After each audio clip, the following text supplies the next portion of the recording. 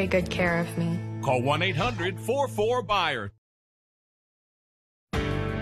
You're watching 8 News Now at 4 with Denise Valdez and Paul Johnsich.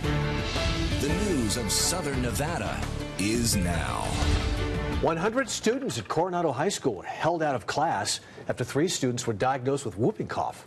Those students were not vaccinated and are being excluded now from school until the outbreak is contained. The Southern Nevada Health District estimates that should be around February 17th. Brian Brennan found out the main dangers of pertussis from the experts. Brian?